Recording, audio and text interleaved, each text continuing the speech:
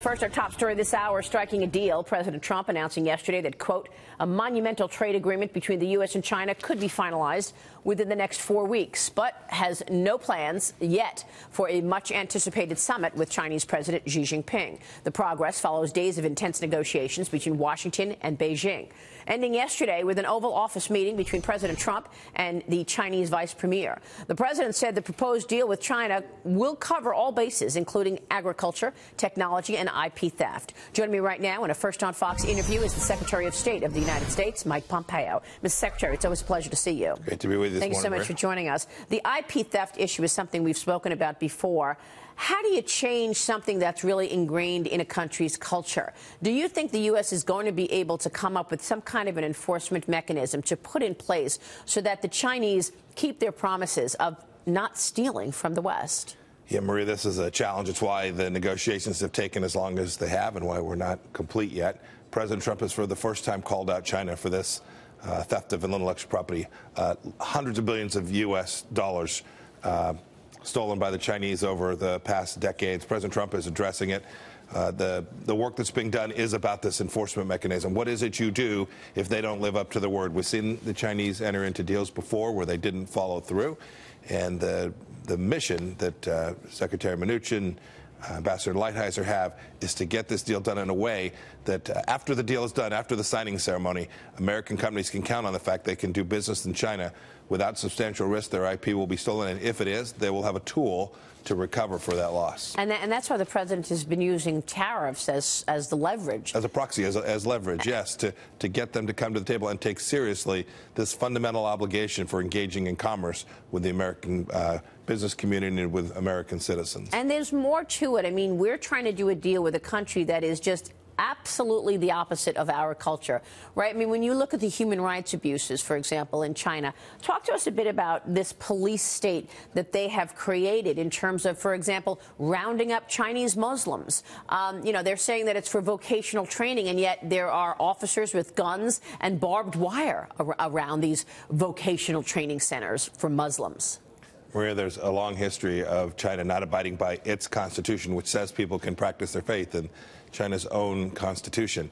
And yet today they've rounded up close to 1 million Muslims, Uyghurs, in one part of their country, treating them horribly. They say they're re-education camps, but they frankly won't let people in to see what's truly going on there. Very limited access to this. I met with 4 Uyghurs last week in my office. These are survivors of these camps, or whatever you want to call them. Some of them were survivors. Some of them have family members in those camps. One of them, after our meeting, had his aunt and uncle rounded up and taken to a camp in China. This is the kind of thing that they do to impact his behavior. He's here in America to impact his behavior here in America. It's unacceptable. They need to let this aunt and uncle. His mother is in a camp as well. She needs to get her U.S. passport back. This kind of behavior, these human rights abuses, are tragic. They're historic. And President Trump is taking on each of these challenges. So is this part of the discussions in terms of this near-term trade deal?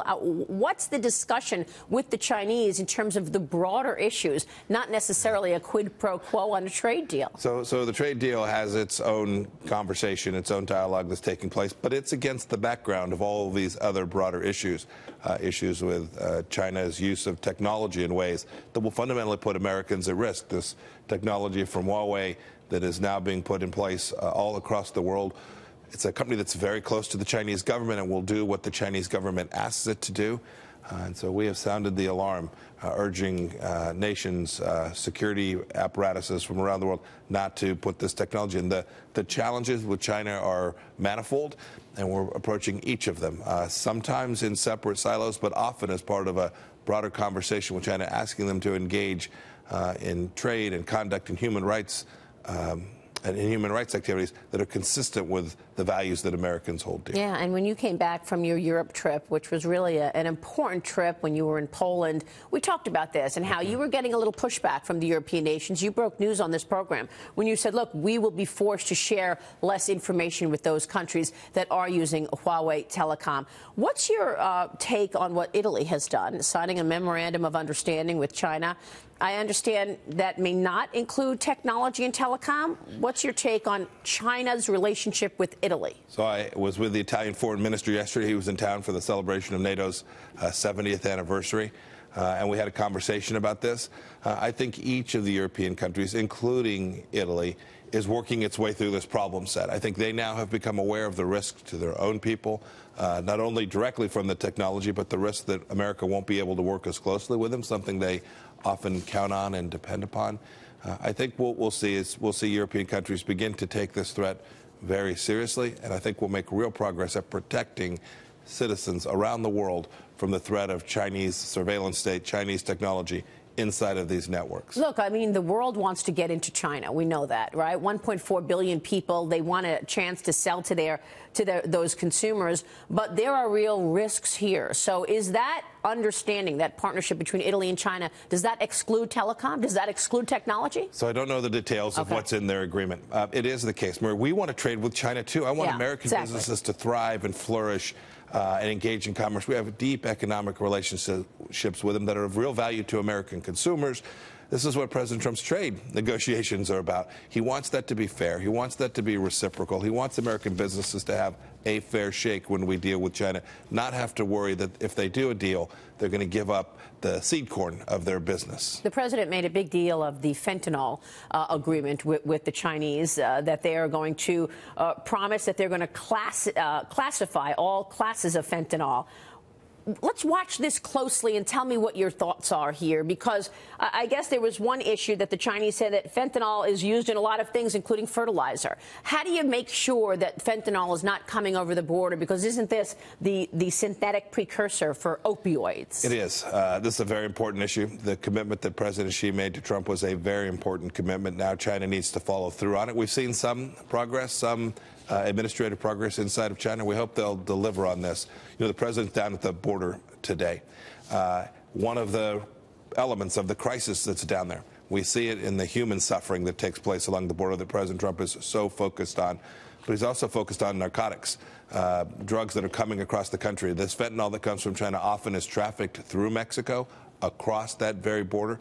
It's one more reason we have to get control of the crisis that's at our border today. Yeah, let me ask you about the border, because the president is planning to cut hundreds of millions of dollars in aid to these 3 Central American countries in retaliation for what he's calling their lack of help in cutting the flow of migrants to the U.S. border. What's your take on this? I mean, El Salvador, Guatemala, Honduras, already very weak countries. Foreign assistance programs are critical for them. Is this going to work? Is this another threat, or how significant is this?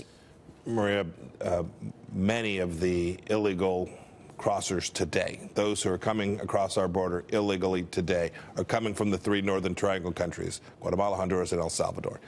We've been working with those countries. State Department, DHS have been working with those countries. There are 2 pieces to their effort. One is will. Are they willing to help us? Are they willing to stop people from leaving the country? The second is capacity. We've given them hundreds of millions of dollars over the past years to create the capacity for them to do so. They have not demonstrated the will, the willingness to actually engage in stopping these caravans from coming across their border. Our mission, by telling them that this aid will be conditioned on the change in their behaviors, to convince them that they ought to have the will, that they need to try, they need to work at it. We'll work with them to build out their capacity to do so, but we have not yet seen enough demonstration of their commitment to actually preventing these folks from crossing into Mexico and making this dangerous trek across Mexico and then coming unlawfully into the United States. Well, there are a lot of pushback around this from the administration because the number of apprehensions are soaring. Why has the number increased so much? Is the word getting out that the U.S. has porous borders? Let's go there now and let's make believe we're families? Yeah, I think it's always about incentives. Right? What's the risk? What's the cost? And then what's the opportunity when they come into the United States? What's their opportunity versus what they're facing wherever it is they live, whether that's in Mexico or in the Northern Triangle? Mexico tried to keep them in Mexico by providing some forms of visas. I think that created a further incentive for them to leave Guatemala or Honduras or El Salvador and go to Mexico. And then they realized they wanted to make the transit into the United States.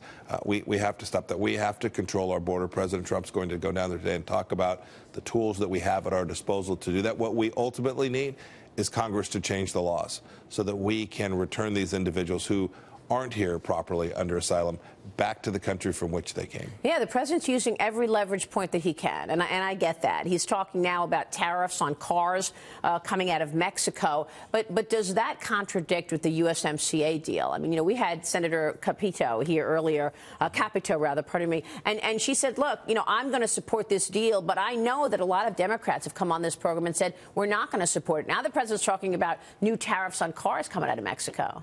We are trying to create the conditions at the border that will keep Americans safe, that will reassert American sovereignty along our southern border. The president is using every tool in his kit. He's also trying to convince Congress to take this threat seriously. We've now seen members of Congress from both sides of the aisle acknowledge the crisis, acknowledge that we are now in the thousands of people coming across that border each day with narcotics and trafficking and persons also coming across that border. What we need, Congress, once they've recognized they're a crisis, we need them to change. These are simple changes to the law. They could do them today.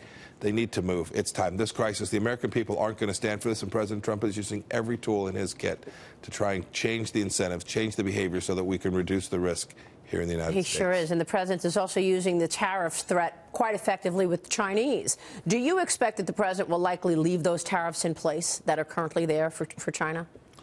I think he's hoping what he gets is a real deal, an enforceable deal along not just the amount of trade to make that fair and reciprocal, an important component, but also to protect from illegal theft of intellectual property, technology transfer that is forced.